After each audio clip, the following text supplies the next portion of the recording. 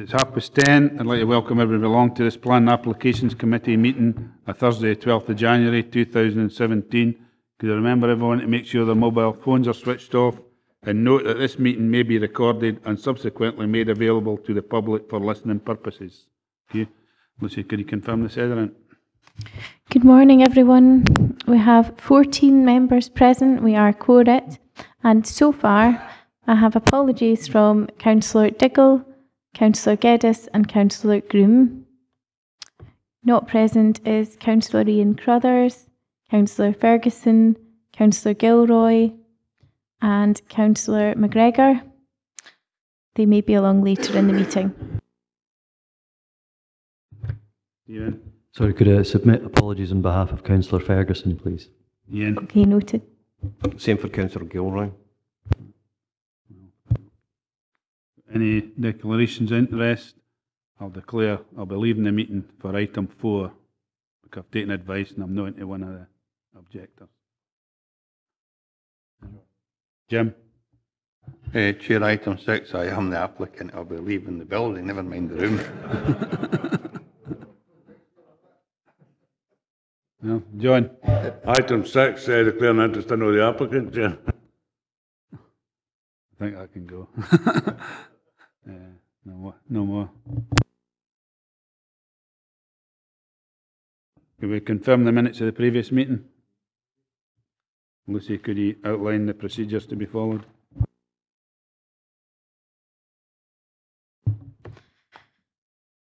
The Planning Applications Committee will consider each application in turn as detailed on the agenda. The case officer or other appointed officer will make a short presentation addressing the determining issues accompanied by digital images.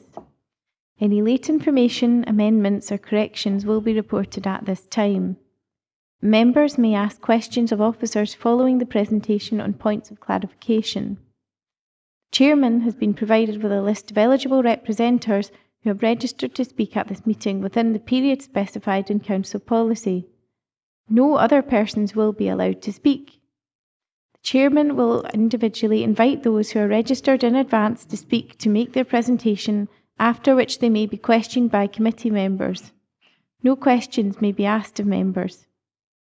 The order of eligible parties being heard will be as follows: third parties objecting to an application, third parties supporting an application, statutory consultees objecting to an application, elected members of Dumfries and Galloway Council who are not members of the Planning Applications Committee. Such members should withdraw from the committee chamber after making their presentation.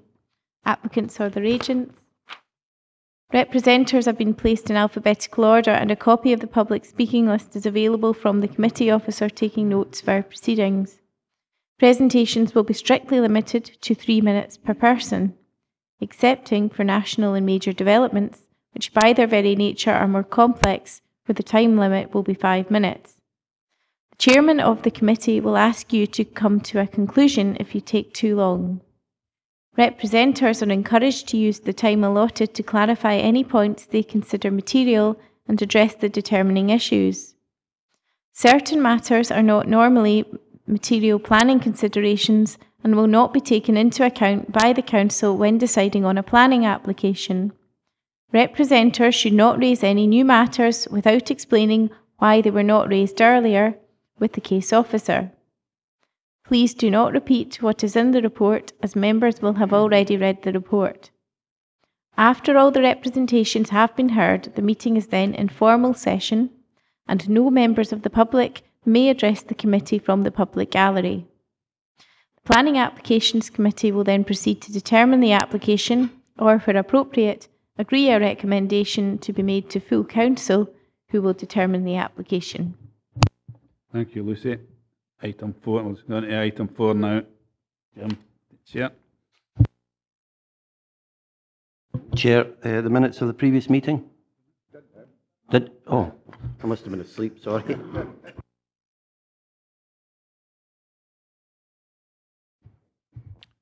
Members, we go on to agenda item number 4, erection of residential development and associated works at Maxwelltown Station Road, former fuel depot, Terregles Road, Dumfries. The application type is planning permission in principle. Reference number is 16/P/3/0261. Northwest Dumfries is the ward and the case officer is Chris McTeer. The recommendation is to approve subject to the successful completion of Section 75 planning obligation within 6 months of the date of the decision of such reasonable extended timescale is agreed by the appointed officer, and B, conditions associated with the permissions. Councillor McKee. I'm sorry, Chair. I should have declared an interest in that. There's a family relative who backs onto this site, but I don't consider the interest as such that I need to leave the room. Thanks very much, Councillor McKee. That will be duly recorded. Okay, Chris, can you take us through your presentation, please? Thank you. As we can see from the report, this is an application for a residential development in principle only at the former fuel depot off Terregles Road in Dumfries. The site itself is approximately 1.7 hectares in area, and it measures 188 metres long and 93 metres wide at its longest and widest points. The site will take the existing access off Terregles Road, and this access also serves several other private dwellings nearby. The site is currently vacant, as we can see from the pictures, and it's not designated for industrial use in the local development plan.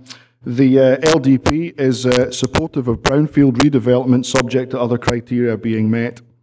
Reports submitted with the application highlight potential flooding and contaminated land as the two main obstacles to development.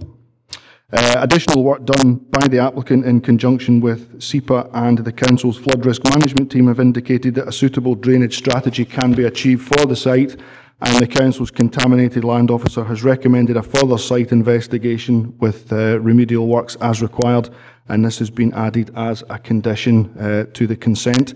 As you can see, the layout is indicative only, as this is an in-principle application.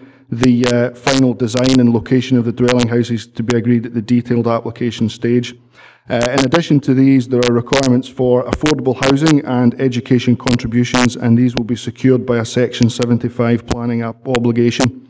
And for the reasons set out in the report, it's recommended that this application is approved subject to the successful conclusion of the Section 75 planning obligation within 6 months or other such reasonable timescale, and the conditions listed on pages 13, 14 and 15 of your committee report. Thank you. Thank you, Chris. Any members, any questions for the case officer? Jane? Yes, I have. I would like to know about any response from the environmental health concerning noise. I've read the applicant's acoustic consultant's report, and I would have thought that the issues mentioned in there would mean that there should have been some response from environmental health. And I couldn't find it. I don't know. It might be there. It's just I haven't been able to find it. Chris, do you have a response for that? I think the issues of noise on individual properties would be sort of best looked at the detailed application stage, as opposed to the in-principle application that we've got in front of us just now. It is obviously a material consideration. Noise is certainly a material consideration for an application of this type, but until we have a detailed scheme in front of us to know exactly where the residential properties are, it's not as much of a consideration in this case. Thanks, Chris. Happy with that, Jane? Partially, yes. Although the applicant's own consultant report does talk about problems, suggests mitigating issues, which I would have thought we might have put into the conditions. There's absolutely nothing in the conditions concerning noise, and I think it would have been helpful at this stage maybe to have had some mention made of it. We can come back to that later on, maybe, Chairman. We can come back to that, Jane, because it may be simply noise mitigation measures should be included if required, or some phraseology like that. Thank you very much. With that, but we'll come back to that, Jane. Thank you. We'll deal with that at the end of the matter when members are deliberating on it. That's if we agree to progress with an approval. Any other questions for the case officer? Ian? Yeah, 2.2, Mr McTeer, just the Scottish Water, no response to date. Is it appropriate to have a response at this point? I accept it's an in-principle application, but should we not have had something from them? I think that, Ian, we're always having bother with Scottish Water now, and I think the position we take is if they don't respond, we presume that that's an agreement. But Chris, would you like to respond to that? Yeah, we frequently consult Scottish Water on a great many applications, and we do get very few responses back from them, whether that's an indication of the pressures on their service or not. But certainly when the detailed application comes in as part of the wider sort of drainage scheme, they would have to demonstrate that they can connect to the Scottish Water infrastructure. So it's something we would look at the further application. Thanks, Chris. I think Councillor Geddes has been awfully exercised in the concern about lack of respect being given to the committee by Scottish Water. I think at one time David was going to take that up with Scottish Water. If he hasn't done so, we could maybe ask David to do that and report back in the appropriate time. Ian, you want to come back? Just on that, I mean, maybe it would be appropriate if it is a time issue, a time pressure issue for them. Even if they could give us a response to say that if you don't hear from us, you know everything's all right. At least then we know where we stand. And David will deal with that for us. Stephen? Thank you, Chair. Yeah, it was just a question relating to, it's on page 8, and it's 3.1. It's part of the representations and a comment about the consideration made to existing properties with a legal right of access off the depot access. And I'm just wondering, how does that, or how would that, given that this is planning permission in principle, how would that be captured in a proper application, or is that something that would have to come back at the time? Chris? Issues of legal ownership generally are kind of stand out with the planning application process. As long as the applicant had highlighted on the form that they owned or controlled all the land involved, then we would take that as read. If there are issues to do with the access, then I suppose from a practical point of view, we would need some kind of comfort from the applicant that was right enough. Because I mean, I know there are access to at least 2 other properties from the junction of Terregles Road. Thanks, Chris. And again, a lot of that civil matters, and they often raised here, but it's really between the applicant and the individual landowners to resolve that themselves in whichever way they can. Any other questions for the case officer? In that case, thanks for that for the moment, Chris. We now come to objectors. We have one, Charles Douglas. Charles, would you like to come forward, please?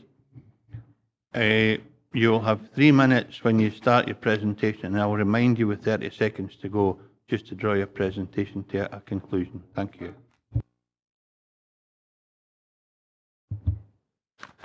I would just like to thank the committee for letting me speak today in these proposals. First of all, I'm commenting on the plan that we were made aware of in July 2016 in terms of the development of 29 dwelling houses. Just to let the committee know that we are more than content for housing on this site, and I think that is the feeling of most of the residents. However, there are some roundabout who aren't. However, we have serious concerns about the proposal that was put to the adjacent properties in terms of Regulation 18.2A. I would like to highlight my main concerns about this application, which are: 1, the proposal is out of character with the surrounding dwelling houses, given that any new developments in this area, Maxwelltown Station Road, are either single-storey or storey-and-a-half in height and are of much lower density. Indeed, the only 2-storey houses are our own and our neighbours and the 2 older houses on Station Road, and these houses date back to the 19th century. This proposal appears to be contrary to the Local Development Plan, OP1, where development proposals should be compatible with the character and amenity of the area and should not conflict nearby land uses, and OP2, which requires the surrounding development to relate well to the surrounding area, as well as respect the important physical, historical and landscape features of the site, and requires the development to be well integrated into existing settlements and respect the established historic layout and patterns of development. Indeed, this proposal also contravenes OP1 in terms of the houses surrounding the site for the potential loss of privacy, sunlight and daylight to nearby properties. As the committee can see from the drawings in this plan, and this is the plan for 29 houses, this has a significant impact on our own house, where there are 4 two-storey properties adjoining our boundary, with another 2 which impact our property. 3 of these houses appear to be less than 8 metres from our periphery. This is also the case for the houses on the Station Road, where they'll be impacted by 2-storey houses overlooking the rear of their properties. This is contrary to the design of the new development, where there is little or no houses looking into each other. This doesn't seem to be the case for the existing properties. In addition to this, the houses which are on our axis to our and our neighbours' abodes have 3 driveways joining in. In a total, there'll be 5 driveways in a relatively small space, all of whom are single driveways, so there'll be a high possibility of cars being parked on the entree. You have 30 seconds to go, Charles. Which may lead to problems in their own homes. Design leads me to believe that this is an area where the children could use for playing. I'll rush on with this. There's a significant development of 29 dwelling houses in a small site with 1 road access onto Terregles Road, and they'll have impact on traffic management. I must say that the committee ourselves, in speaking to some of the residents, are quite disappointed that the plans were resubmitted unamended from the original ones in 2015. Can you just come to a conclusion now, Charles, please? Okay, then. Okay, I'll just come to my conclusion. I'd just like to thank the committee for letting me speak today, as we can see that there have been opposition to this proposal, and you'll have seen all the objections, and they're containing my objection. But my main concerns is that I do believe that these could have been sympathetically resolved by further design, layout and consultation with the neighbours. Thank you very much, Charles. Any members have any questions for Charles? In that case, Charles, we'd like to take your seat again, please. Thank you very much. There are no other speakers today. Members are now in session. Archie? Just listening to the objector, there are obviously some concerns about the layout and that. Now, this is a planning in principle application, and in the past we've actually had, planning in principles that have been agreed, but the full application can come back to the committee, understanding that the requirement for light and all of that and noise, as you mentioned before. I think this is one of the ones that I would say, yeah, we go with that, but the full application comes back to the committee at the appropriate date, understanding that some of the concerns may be addressed during the actual planning application in full. Is that a proposal by you, Councillor Dryburgh, to approve the application that's set out with the requirement that it comes back to us and including a noise assessment at an appropriate time? That's a request by Councillor Maitland. Is that to be encapsulated in your proposal? Absolutely, Chair, and I think some of the concerns that were raised by the objector may be included in that application as well. Okay. Any other members have a view? Jane? Yes, thank you. That's absolutely fine. I think it should come back to us. But I am curious about the issue of a response concerning noise. Would we not normally expect to have a response from our own people? We have roads consultees come back, and I'm quite surprised that we haven't had a response about the noise issue, bearing in mind, as I say, that the applicants' people talk about windows having to remain closed, and they're talking about alternative practicable mitigation solutions should also be explored, such as locating bedrooms on the opposite side of a building. I mean, it's quite specific, and I would have thought that we should have something very particular mentioned in respect to our conditions about noise. If I could just ask maybe our officers to help us with that. I'll ask David to deal with that, Jane. But remember, this is an application principle. We don't have a set a planning application that establishes where houses are proposed to be located. But David, can you deal with that, please? Thank you, Chair. Yes, that is actually the nub of it, is that this is an application for planning permission in principle for residential development on the site. The plan that Chris put up before is an indicative layout. It has no status. You'll not see in the description 29 houses. So it could be 3 houses on the site. It's just establishing the principle of the use of this former depot for residential purposes. Now, on that basis, it is actually quite difficult for environmental health to give any specific comment on a scheme that is only for the purpose of it. I would have no hesitation on attaching a condition if it's the committee's wish to basically say that the further applications that will have to come in must include a noise assessment, because it's obviously been flagged up as an issue. And with the benefit of hindsight, we probably should have had that in there as a condition. I'm quite happy to put that on. But at this stage, it would be nigh on impossible for environmental health to give any meaningful comment on what effectively is just a red line around the site. Thanks for that, David. Jenny, are you content with that? With that additional condition, that's absolutely fine, yes. Okay. Are there any other members? Are there any alternative views?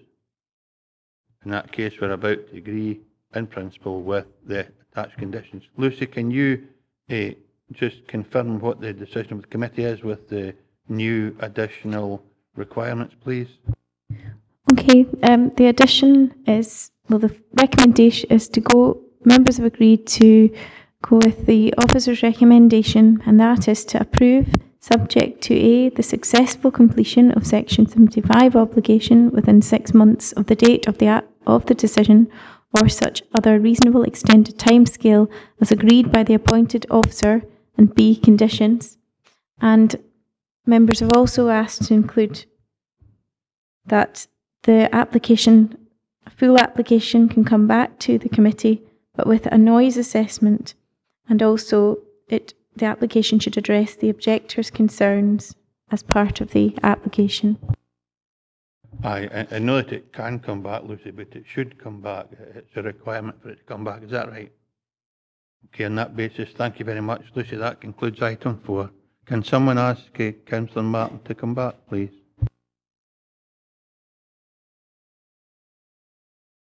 Right, item 5 on the agenda, former Airfield, Heathhall East and Heathhall Industrial Estate, Dumfries. Formation of a storage yard, including erection of a 2.4 metre palisade fencing and gates, and siting of the cabin 15/B/3/0174. And we've got Robert Duncan speaking on this one. Whenever you're ready, Robert. Thank you, Chair. I'll just present the photos. I understand we've got a slight technical breakdown, so I hope you can all hear me clearly. I don't usually present from the podium. Before I start, there's a few matters within the report I would like to address. At paragraph 1.3 on page 19, there's a typing mistake where it says greater. The version of greater should have 2 E's rather than 1. It's the wrong definition of greater there. We're not looking at a kitchen utensil there. Further, at 1.5 on page 20, over the page, members should note that a response has been provided relative to the pre-application inquiry 16F3-104, and that was on the 22nd of December last year. Beyond that, at the start of paragraph 4.3, the first sentence says that the issue of the nature and height of the storage could be covered by condition. Having thought about that, I think I would be inclined to make that part of my recommended condition 1. So if that could be noted by the clerk, I think it should be made part of the recommendation rather than optional, just to clarify that. So turning to the slides, the first slide shows the application site.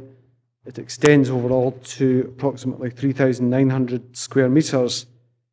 In terms of the adopted local development plan, the land here is an identified business and industry site. It's DFS.B&I1. Now, there has been guidance provided there at 1.4 of the report. It's a fairly flat piece of land, as you'll see in the photographs. The other thing you'll notice is the proximity of residential development to the north and the northeast, and you will also see the level of representation that you've got in the report as well, which is an important consideration too. I would point out the business and industrial land allocation in the LDP is obviously a lot greater than this individual site. This is just part of that allocation, but we'll come on to that. So moving to the photographs, these were taken in December last year to try and make them up to date. This is a view, this is looking at the turning area at the end of Tinnell Down Road. You'll see the kind of field shelters that are there, and the gates and so on, and enclosures for the livestock that grazes the site at the moment. So this is looking pretty much due east. into part of the application site from the end of that hammerhead with the pool car parked there. This is pretty much in the same location, looking west in the opposite direction. You'll see the Locher Thistle football pitch is on the right-hand side beyond the hedge there, just as a reference point.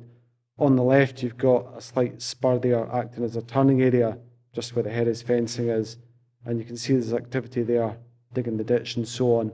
In the distance, on the horizon, it's slight kind of sunset there at the time of day, but you can see the existing buildings there on Tunneldown Road, forming part of the industrial estate. This is a view. This is actually having walked. You can just see the tail end of the pool vehicle within the site, just next to the leftmost tree in this picture. This is having walked slightly within the site, so pretty much due south from the turning area, and this is looking pretty much northeast. So it's looking within part of the application site. Again, you can see the kind of field shelters, gates and so on, and you can see the residential development beyond that, and you can see the flat nature of this application site. This is having walked further east, and it's looking pretty much due north in this view towards Ash Grove, the established houses there on the left-hand side. To the right, you've got the houses on Harkness Place. Now, going back to the location plan, you can see just to the left-hand side at the top of the diagram, the 5 houses there are on Ash Grove, and the cul-de-sac just to the right-hand side branching off that is Harkness Place, just to make sense of it. This is a slightly wider angle. Again, it's looking north, and as a reference point, number 2, Ash Grove, is the building you can see with the white gable, which is slightly obscured by the kind of conifer tree. You can just see the conservatory on it at ground floor level behind the slightly pale screen fence. So those are the properties at Ash Grove, going from there on the right-hand side. And then as you move to the right-hand side of this frame, what you're seeing in the distance are the properties at Harkness Place.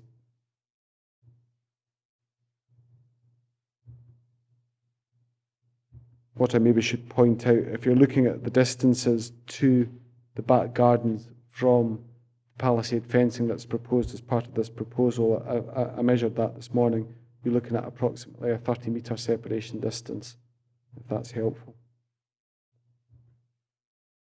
So the next picture, it's looking back towards Tunneldown Road and the Derek Mitchell building on the left-hand side under construction at the moment. You can see the Herries fencing there, so that's about the Bellmouth at the moment, which acts as the turning area.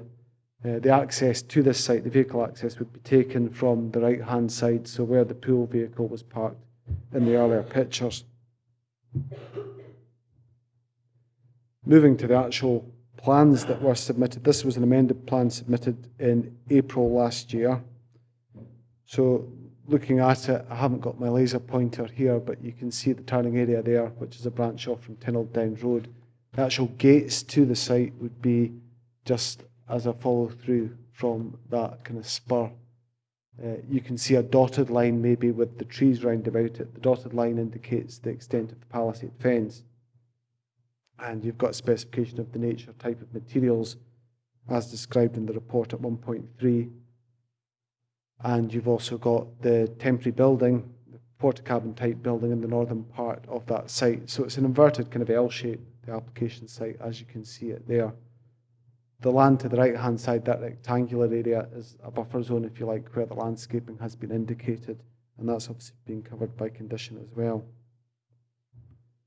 What I've also included is there's obviously a lot of planning history with this site and associated with this site. So to make sense of the planning history, as it appears in the report at 1.5, I've included this location plan. Now, this planning application, 14P3204, came in at the same time as an application by NWF, Northwest West Farmers, for a fertiliser manufacturing plant. That has since been withdrawn. This application hasn't been determined, but I understand the intention may be to withdraw that in due course, depending on the outcome of these applications. The applicant may be able to clarify that during your questions if you want to ask them that. As I understand it, simply intentions within the wider business and industry site, if you like, have changed on the part of the landowner. We're seeing that with the application you've got in front of you today. But as a reference point, this is that previous application, and that obviously generated a lot of public objection as well. The next slide, similarly, this is to look at the other undetermined planning application in the proximity of the site, which is 16P3249. Again, that's referenced in 1.5 of the report. It hasn't been determined. It would have to come before the Planning Applications Committee in due course. I think the key thing for noting here is you'll see that slightly ovoid area on the right-hand side. That's the wider SUDS area that was identified and was granted permission previously, which would serve and is still intended to serve the wider development and the roads network. There is an overlap between this application site and the existing site as well. So it depends obviously what the outcome is with either and both applications, but you could have a situation where they have two planning permissions overlapping in the same piece of land. That's entirely possible. And that really concludes the presentation, so quite happy to answer any questions arising. Members, points of clarification? Stephen? Thank you. It's actually in relation to the Council Roads Officer's response. And there's a couple of things there, one of which is to do with the works that have been carried out previously. And the Roads Officer has effectively said that the previous works would have to be excavated and removed in full, etc. And it's just to get clarity on how much or if all of that forms part of, or should form part of any condition, if that's even possible. And the second part is the transport assessment, of which we don't have any indication what the level and volume or type of vehicles or traffic is going to be. And the Roads Officer has said it would be appropriate the applicant clarify this. So, but we don't have any sight of that in terms of being able to determine this. So I'm just wondering, is that something we should attach as a condition, that that be done? Robert? In relation to the first issue, I mean, I'm looking at the points made at 2.1E, the bullet points here on page 21 that have been raised by the Council Roads Officer. The first points are in relation to the LDP allocated site, DFSB and I1, and the planning history. There's obviously been planning permissions granted for the roads layout and the SUDS drainage scheme for that. What the concern is with the wider site is there is a requirement for an adoptable link from Tinneldown Road going through towards Catherinefield Road, and that was shown in previous applications. This is a kind of incremental part of a wider development of the site, but the applicant is aware of that requirement as they're developing out this site, so they are aware of that. The other thing in relation to SUDS is we've looked at that, and the SUDS basin that you saw in the last location plan there, it is compatible with this application site in the sense you can do both. You can provide the fence compound area and the SUDS basin as well, so there's not incompatibility there. As far as the level and type of vehicles and traffic generation, I did ask the question of the applicant's agent quite late in the process, and I didn't get a response. So you could attach a planning condition to that if you liked. My own view was, given the nature and type of materials that were going to be stored within the site, the size of the site and so on, I didn't really think it was going to create a significant issue, you know, in terms of causing disturbance. But that was just a view I took myself. It wasn't informed by any information that was submitted.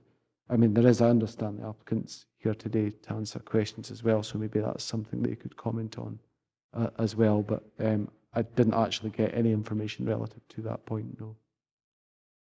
Thank you, Robert. Anyone else? Nope.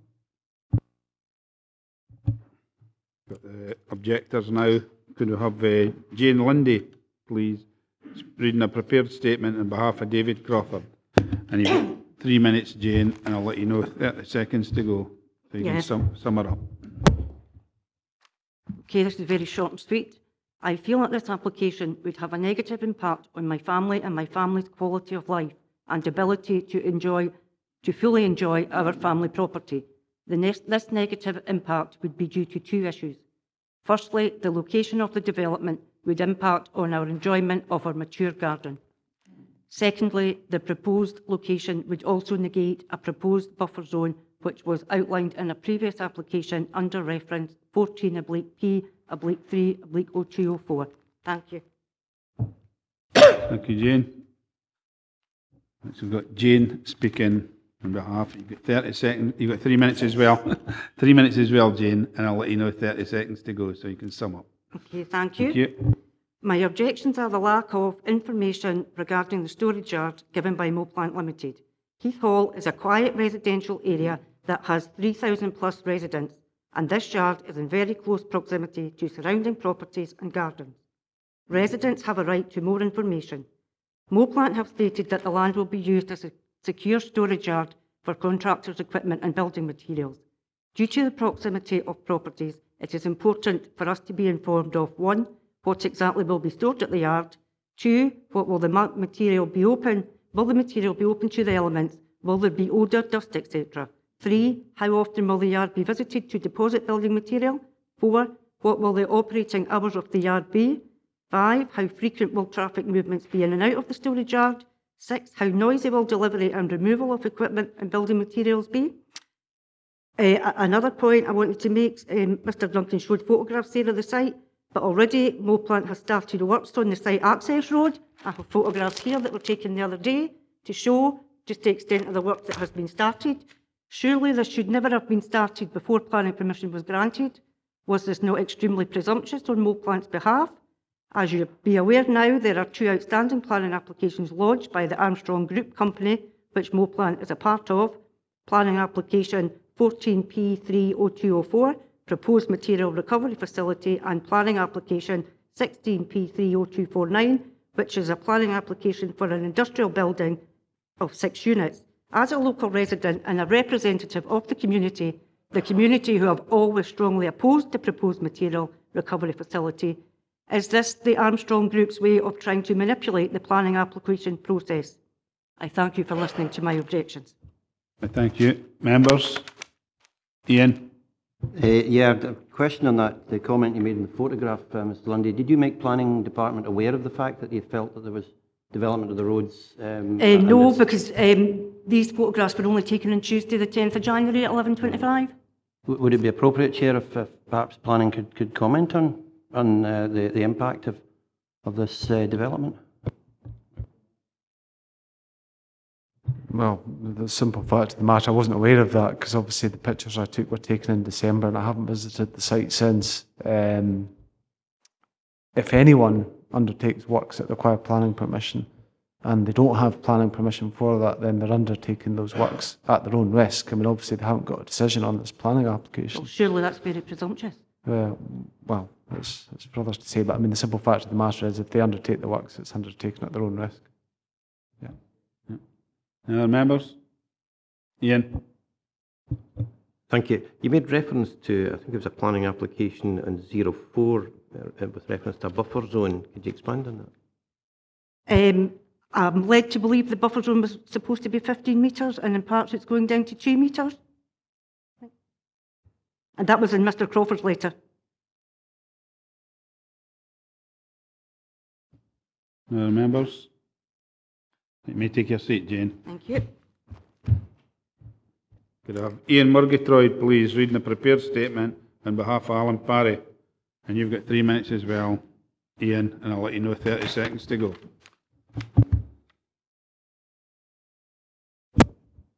Okay, speaking for Alan Parry. This application seeks to unfairly manipulate the planning process at the expense of the community. It appears a simple application, but its brevity and lack of detail cause concern because it materially affects an existing submission for the same site, namely 14/3/0204, Proposed Material Recovery Facility. 0204 continues to face strong and sustained community opposition. Its presentation before committee has been delayed for 2 years already. This application covers for 0204, potentially shaping a later hearing more favourably, seeking success through stealth. But it is manipulative to have multiple applications overlaid on the same site. For example, this application is entirely within the boundary of 0204 and would reduce the proposed 15-metre buffer zone to less than 2 metres. It would remove the need for neighbourhood notification for other submissions. This is clearly contrary to best practice. There is no adequate traffic assessment or assessment of cumulative operations. As a chartered environmental health officer and safety practitioner, I offer that noise assessments fail BS 4142 standards, presenting flawed and misleading analysis, even referencing a road that doesn't exist, to artificially hike background noise levels and cheekily presupposing this committee's decisions. The applicant omits the type of material to be stored and offers no hours of operation. Given the applicant's business and associated waste management interests, there is huge potential for significant statutory and private nuisance. Noise, dust, odour, light and effluent would all adversely impact on the environment, residents' amenity and quality of life. This is worse where the application would hardcore over land identified for a suds pond.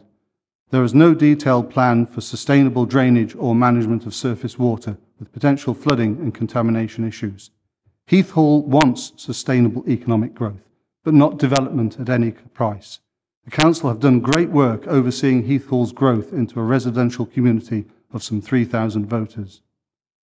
This residential development is rightly in line with the aims of Scottish planning reform and, importantly, with our Council's local development plan. You have delivered the right type of homes in the right places. You have actively approved homes right up to the boundary of the airfield.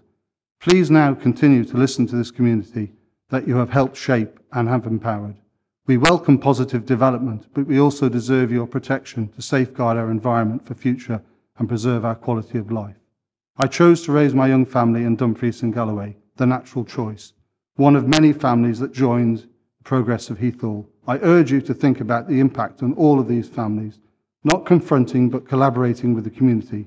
We invite you to agree with the residents Can you wind up? And reject this inappropriate cumulative development. Thank you. You may take your seat. Thank you. Could I have Susan Parry, please?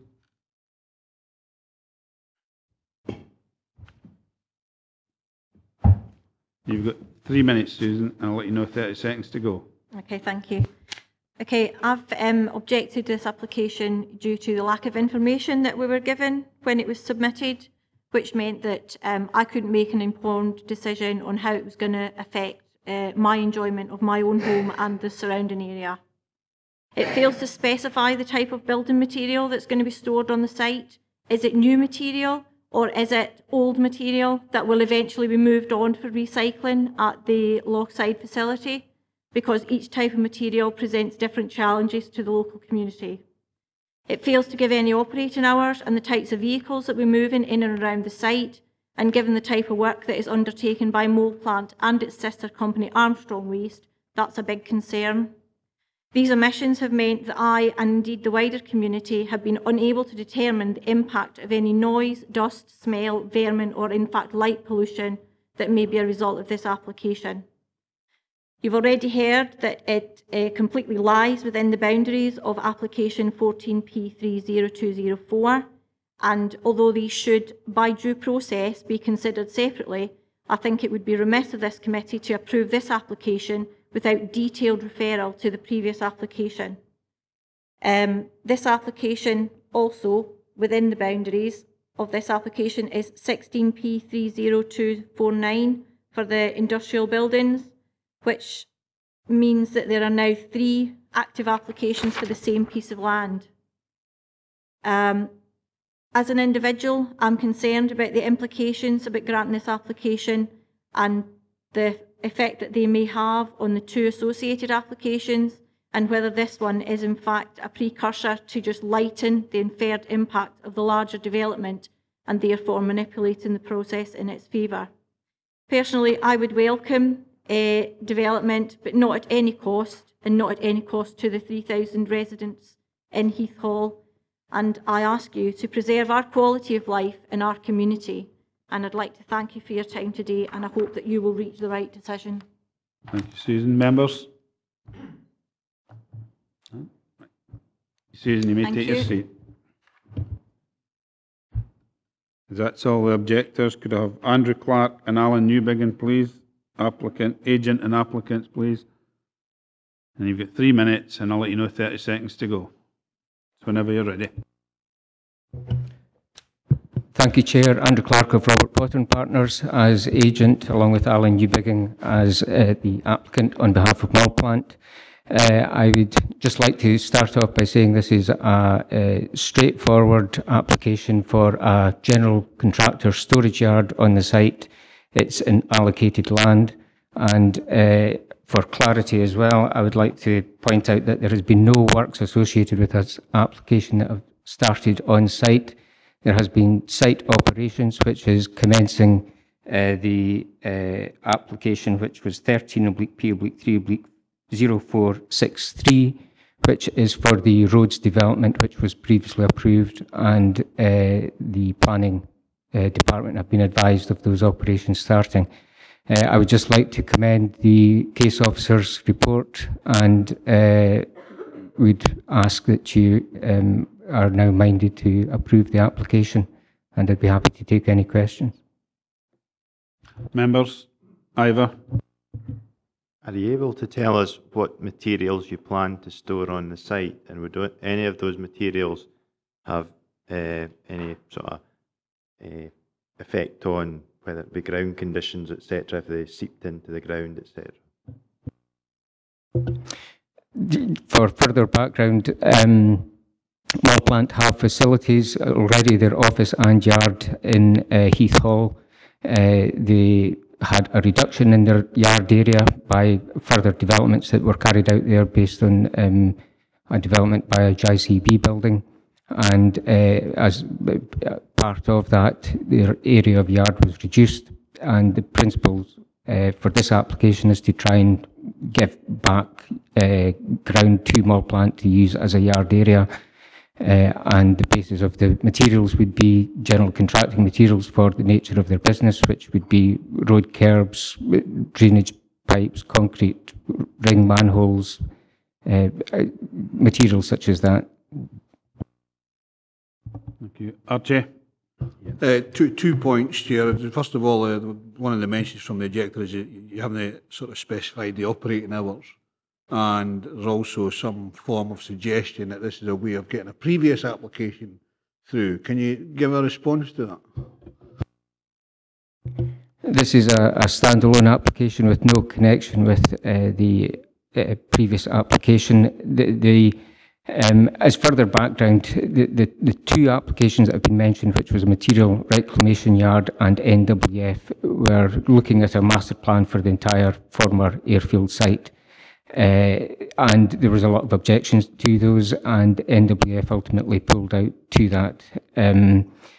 Since then, Mallplant have reviewed how to take this site forward with what the development should be, and over the period of time they've been looking at a series of possible business and industry developments on the site, which they're still trying to put together as an approach forward, and we've been in discussions with the planning department over those proposals, and we are the further application, which is still to be determined, is a catalyst to that of small business and industrial developments, which are would over time intend to come forward as new developments on the site, which will be much more palatable light industry and business development.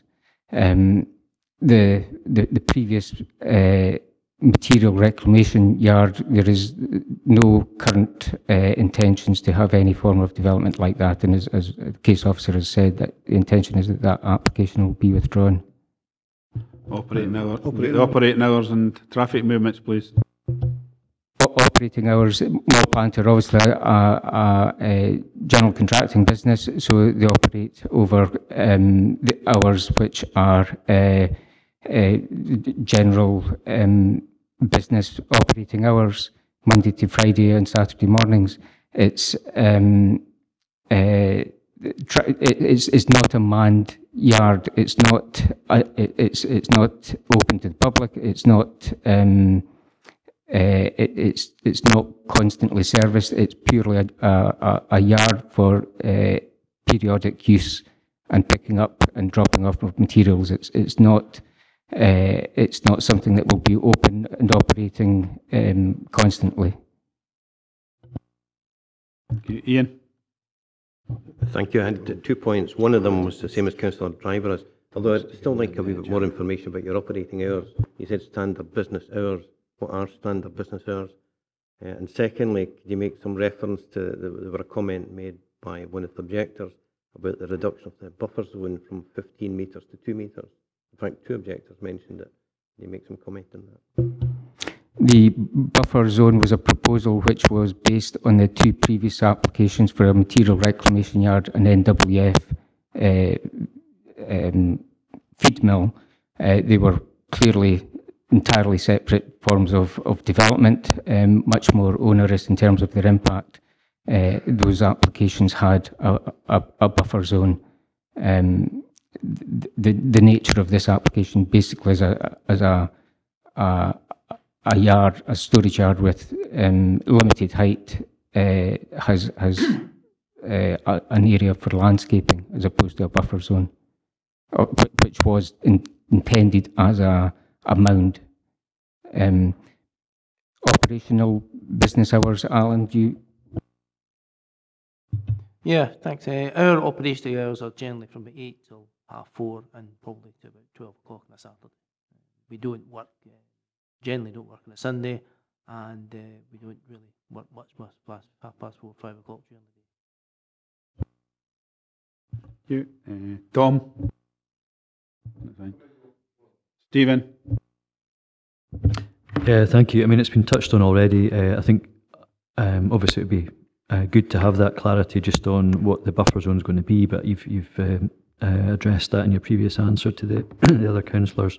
The other one is just the transport plan. I think it would probably be helpful just to actually be able to specify, just for the benefit of the residents nearby, so they know what to expect in terms of the level of traffic movements. I know you've said it's sort of light usage, it would be operating between 8 and half 4 and on a Saturday morning, but I think still that doesn't really say just how many vehicles are going to be moving back and forward and with what. It may be an unmanned site, but I'm sure it's going to be there because it's needed, and therefore I'd imagine there'd be some amount of traffic which could be at least for the benefit of community engagement.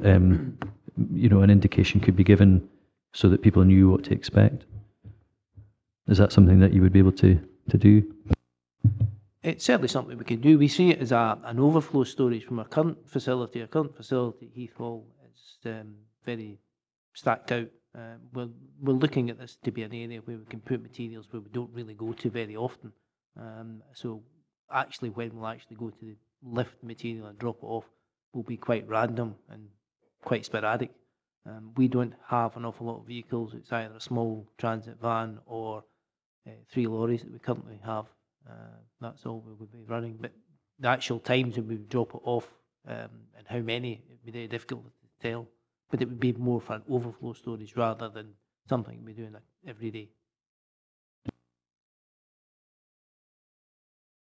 Thanks, Chair. Mr. Clark, you mentioned the storage of building materials and you specified pipes and curbs, that type of thing. Is there any intention to store, for however short a time, builders' rubble? I don't think so. We don't really keep builders' rubble anywhere. We have a small bay that we use in Heathhall, which we continue to do, which is 3 metres by 4 metres, and it just gets filled up and then emptied, filled up and emptied. We wouldn't intend to use that. Again, we don't have the plant at the yard that we would then take the stuff material. We'd actually have to take plant to the yard to load it to take it away, which would be counterproductive. So any excess material, loose material that would come in would stay at Heathhall where we currently are and then get deposited from there. It wouldn't go to the current application. Ian, Nick? Thanks, Chair. Just the current roadworks that are taking place at the moment, one of the objectives had identified. You've nothing to do with that, or are you aware that they're happening at the moment? Yes, that's to do with Moor Plant, and it's the intention to create a road to service the site, which was previously approved, and following that will be hopefully a number of applications for the development of the wider site, the overall development of the site, and the nature of that will be new businesses and new light industrial units which will come forward, and that's been Morplant's process since the fall of the NWF application to try and develop a strategy of how new developments can happen on this site. So that's the commencement of it, to try and, by starting the formation of the road, to start trying to move this forward and implement it. So you're satisfied that that planning permission has been given for those works? So that's what I want to be clear about. That's correct. It was application 13P30463, and a notice of implementation of the works has been issued. Alistair. Thanks, Chair. Gentlemen, you say this is going to be an unmanned site, not open to the public. So my question is, what steps are you taking in terms of security? The perimeter fencing is ultimately the security, and also there's a cabin there, which is it's not serviced by workmen that's on the site constantly, but it'll be there for security measures. Right. No other questions? Thank you very much. May return to your seats. Members, we're now in session. Tom? Yeah, I've got a couple of points. Well, one of the points has been raised, we're of a mind to grant it, but one of the points raised by the objectors was the opening hours. And I take it we can put a restriction on the opening hours there. I think the applicant did say they don't operate on a Sunday, so that's one day of the week out the road that no Sunday opening. Is there hours restrictions we can put on Monday to Friday, and on a Saturday that be reasonable hours for a business of that type? Bearing in mind that the application itself is just talking about a storage yard, but the applicant is a construction company, can we put a restriction on the type of goods to be stored there, i.e., since it is a construction company that's making an application, and the applicant himself has stated it's in addition to the present type of premises that he has, can we then put a restriction on saying that a storage yard for construction materials only? So if you can maybe answer those two questions. Robert? Chair, in relation to the first question about a condition about operating hours, if the committee think it's reasonable and necessary to put a condition on and can say what the purpose of the condition is, why impose that condition, then you can impose a condition which limits the operating hours of the site. For example, if you feel that's necessary in the interest of residential amenity, then you can do that.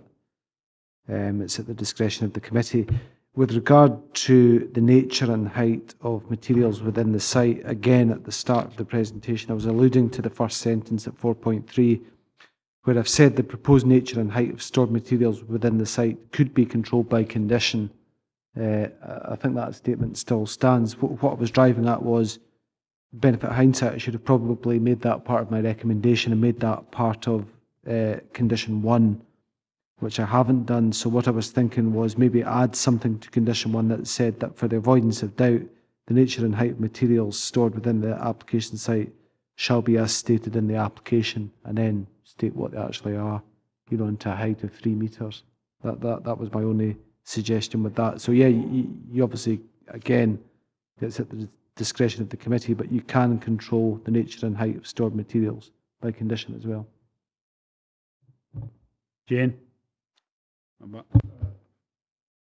Okay. I'd be quite happy to move and put these two conditions in. One, on the nature of the materials to be stored, and 2, operating hours of the site. And the reason for that being is it is in a close proximity to a residential area, and I think it would be unreasonable to impose reasonable hours of operation Monday to Friday and Saturday morning, early afternoon. David?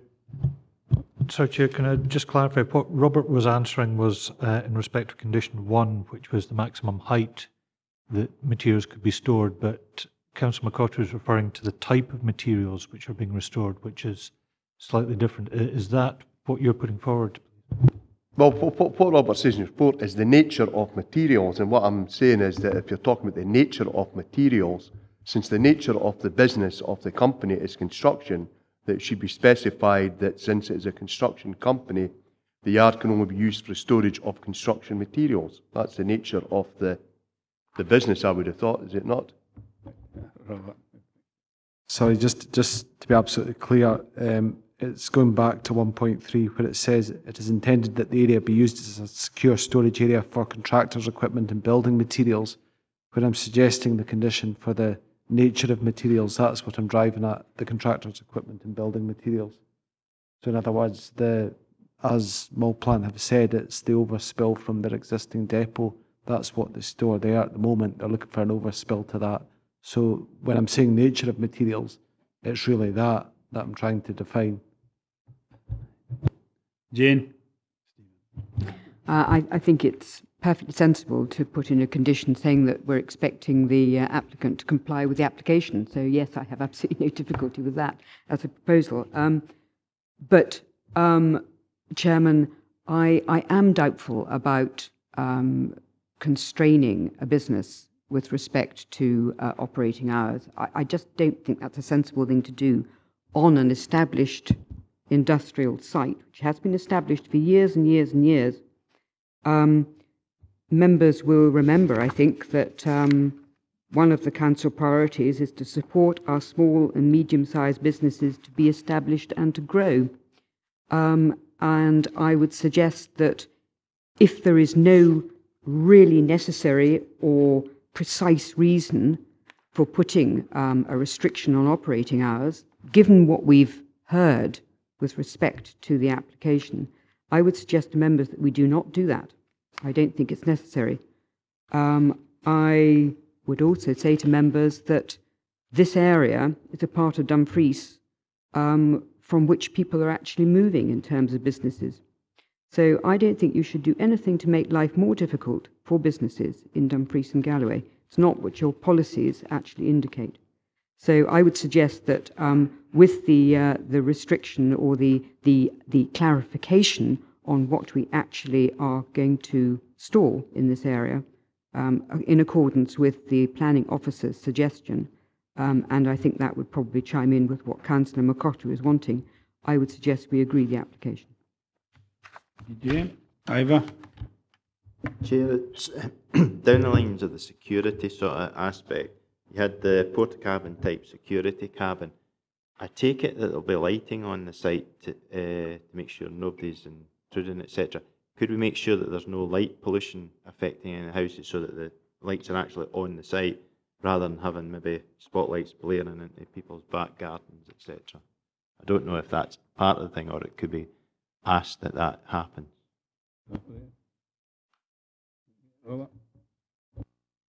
It would be open to committee to make that part of the condition. Yeah, we could ask for details of lighting within the site to be agreed in advance. I wouldn't expect there to be an issue because the cabin's on the northern side of the site and I would expect the lights to shine from there into the site. But again, you could put a condition on that would require that to be agreed. Yeah. Okay. Stephen? Yeah, I think it was really just to do with the operating hours. I'd be, given that this is a site which is part of a wider master plan, I suppose, I would be wary about putting an operating hours condition for one particular site when other businesses may not necessarily need the same sort of operating hours restrictions, and then it would seem a bit unreasonable that one, you'd have different situations for different businesses or light industries across the site. So we'd either have to be very careful that we set the same operating hours for everybody, and kind of remember which ones we'd done before, etc., which we're not always that good at. So I would be more inclined to go with what Councillor Maitland's saying, which is accept that the materials and nature of materials and storage is determined as part of the condition, but not specify or restrict the operating hours because I don't think it would actually be reasonable, given that we don't know what's coming ahead. Ian? Thank you, Chairman. I'm afraid I disagree with Councillors Thompson and Maitland. I think it's imperative that we do control the operating hours here, and that we're dealing with this application that's on just now, not a whole master plan. We're dealing with a specific application. So I'm quite prepared to second Councillor McCaughre's motion to make a restriction on the operating hours. Jane? Could Councillor Hislop possibly just tell me exactly what the wording was on the lighting, because I'd be quite happy to add that in. I think it was that any lighting that takes into consideration the fact that it's not causing a light nuisance into domestic properties. David? Chair, if it helps, there's a standard condition we have for artificial lighting, which requires details to be submitted and approved, and then if there's any nuisance, then the lights have to be angled to satisfaction of the council. So we would just use that one. Jim? Just in support of what Councillor Maitland's saying, look at the weather we've had today. Can you imagine a lorry turning up at 10 minutes after the time we've set and nobody allowed to unload for 24 hours or 48 hours? It's absolute lunacy. And we've also got to be making conditions that are enforceable, and that isn't really enforceable, or at least it would be at great cost, I suppose, to the council. Maybe not that's a factor to be considered, but in terms of business, I don't think it's right, and I would certainly be supporting that element of a proposal. I agree with you, Jimmy. The weather conditions in that, and the relation didn't get back to 11 o'clock last night due to the Forth Road Bridge. We got any other members? Archie? There is clarity. There is on this application a 30-metre buffer between the application outskirts and the residences. Robert? It's probably best shown on this plan. This is the submitted layout plan, and it's unfortunate I don't have the laser pointer. Right, that's a fair point. Could you use the mouse? The actual location of the palisade fence is around this area here. So it's the inverted L shape. That's the area that would be used, is the area there. So you've got that rectangular area, which is outlined in red when you look at this area, part of the area outlined in red. But when you look at that distance there, that's in the order of 30 metres. When you look at the red area, obviously the 2 metres, there's very little distance between the rear boundaries of those gardens and that red line. That's been pointed out. It's when you take into account that rectangular area, because the palisade fence is going there. And that's where the extra distance is coming from. That's been shown to be landscaped, and there is a landscaping condition on it. So that's where, when I'm mentioning 30 metres, it's 30 metres relative to the fence compound. Stephen, did you second Jane? Well, I was given the addition of the lighting condition, then I'd be happy to second Jane in terms of accepting it, but without the operating hour restriction. I got no other members. We'll go to the vote. Okay, can I just be clear? Councillor McCaughre put forward a motion seconded by Councillor Blake to approve subject to conditions. However, with the restriction of to business hours, that it would be Monday. Do you want to just clarify that for me, Councillor McCaughre? I think if we specify that it's within certain hours, but if the motion wins, you can dictate the hours then. It's not unusual to put restrictions on hours then. We've done it with other businesses, shops, quarries, etc. But I think the thing is that it's not just subject to conditions, but subject to that additional condition about the lighting that we accepted, and the other additional condition about the nature of the business as well, which Robert took on board, which he was going to call condition number 1. So subject to those 2 additional conditions. 4.3 gets added on to the condition, the recommended decision number 1. Is that correct, Robert? I'll just be clear that condition 1, that's related to the height and the... Okay. If it helps, as I've noted down basically what you would be doing, there's only one difference between the motion and the amendment as I've got it. So the motion would include the amendment that Robert set out to condition 1 and attaching an extra condition about lighting, those also transfer to the amendment, but the addition for the motion is that you've got an hours of operation condition that the amendment doesn't. Is that correct? Okay, so just to keep things simple, the amendment is that there would be no restriction to the operating hours.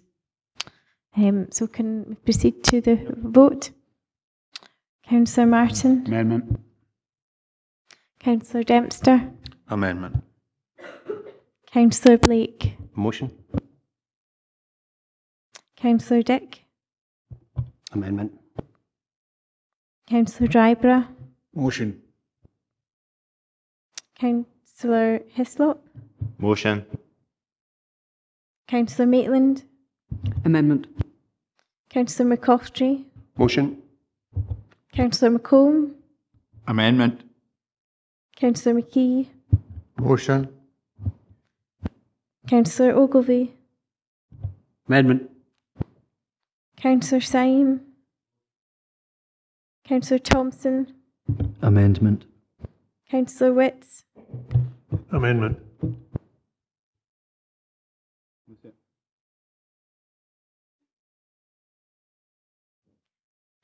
And I can confirm that the amendment carries with 8 votes to 6.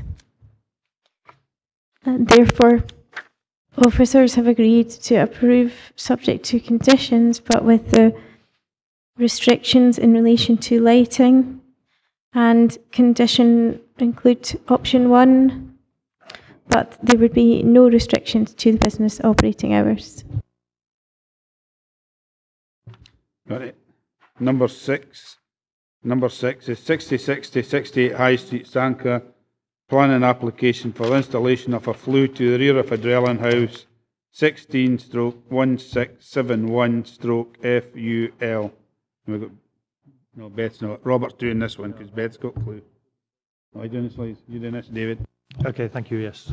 Apologies from Beth, she's, I'm afraid, off with flu at the moment. So basically the location of the property is right on Sanquhar High Street. As the next slide will show, it's a 2-storey property with extension to the rear. And what you're actually looking at is, if Rob can use the pointer on it, then just at the left-hand side there, you'll see there's a flue, which because of the height of the flue and its relation to the roof, it does actually require planning permission.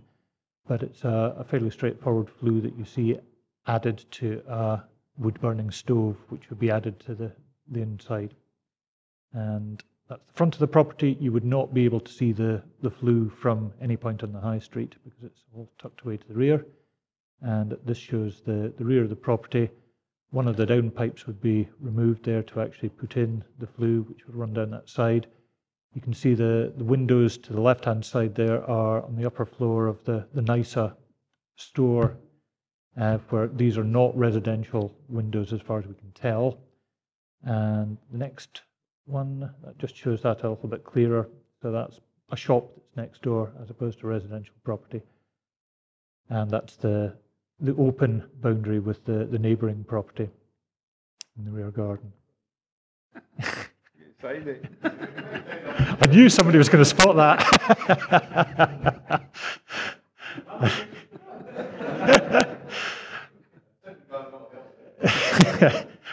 Next one, please. I think that's it, really. So it requires permission because of the height of the flue, and it requires to come to committee because of the applicant is, but otherwise it's a straightforward application which we are recommending approval unconditionally.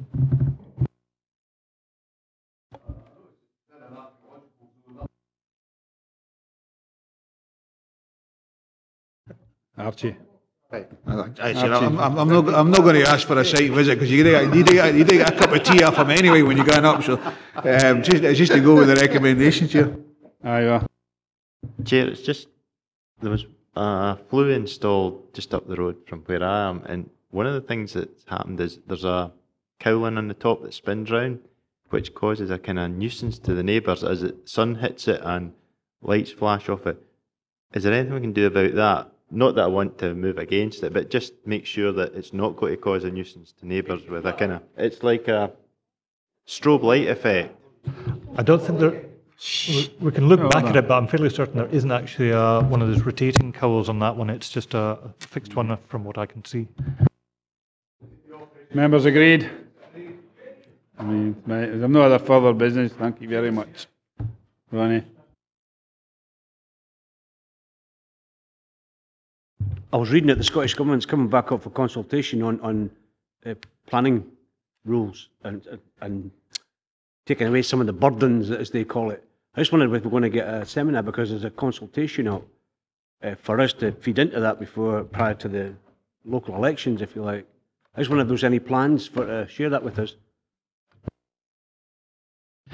Yes, there is that consultation which just came out earlier this week, and my understanding is that Steve and probably myself will be getting together to do a report to the EEI committee, which is the overall one on that. But yes, because the closing date is the 4th of April, we will definitely need to put it to the March EEI committee, and we definitely would want to make comments on it.